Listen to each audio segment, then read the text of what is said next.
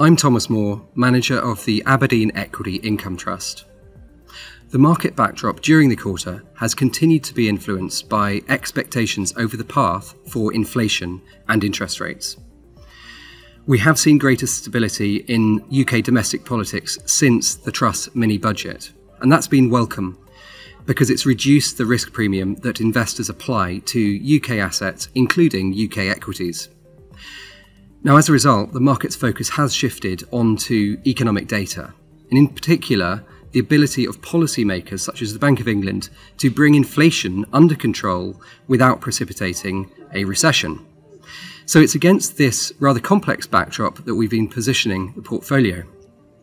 We've continued to focus on companies that have the potential to deliver strong cash flows, therefore protecting our shareholders against the ravages of inflation, and at the same time looking for companies with attractive yield and also the potential for these companies to produce growth that may have been overlooked by the wider market. Our two largest purchases during the quarter were Vanquis Banking Group and Diversified Energy. Both of these businesses, we believe, can produce strong cash flows in an inflationary environment. Starting with Vanquis Banking Group. This was formerly known as Provident Financial, which had been through a long period of restructuring. We now believe it's coming out the other side with improving returns, robust credit quality, and accelerating demand for their products, just as competition is showing signs of reducing. The stock's low valuation seems to be a reflection of historic views of the business rather than forward-looking prospects of the business, which we believe are strong. Secondly, Diversified Energy did a placing during the quarter in which we took part. We believe that the assets they are buying are very attractively valued at just over 2 times earnings.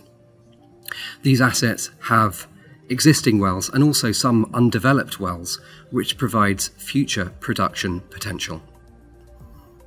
In terms of sales during the quarter, we sold out of GlaxoSmithKline, where we see a relatively weak drugs pipeline with limited scope for meaningful catalysts to drive a re-rating in the shares.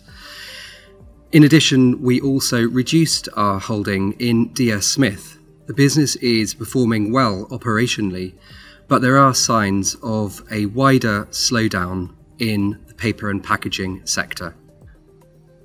During the quarter, we saw sharp swings in the macroeconomic landscape, causing some major reversals in performance, with many of last year's leaders becoming laggards. The drivers of our performance over the period were, in particular, the reduction in energy prices, driving down the share prices in Thungela Resources and Diversified Energy.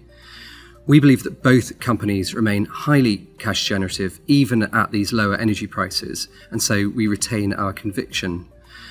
At the same time, we also saw disappointing trading updates from Close Brothers and CMC Markets.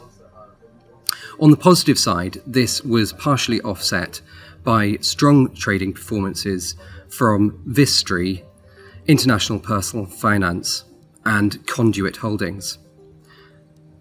After the excitement of the Trust mini-budget in September, there are now signs of an improvement in the UK economy, reducing fears of an imminent recession. GDP growth forecasts are progressively being revised upwards, as consumers benefit from a continuing strength in the employment markets, rising wage growth, and some signs that inflation is cooling. At the same time, we have the reopening of the Chinese economy following the lifting of COVID restrictions, helping to lift global growth expectations. More recently, in March, we had the jolt from the collapse of US-based Silicon Valley Bank and also the demise of Credit Suisse.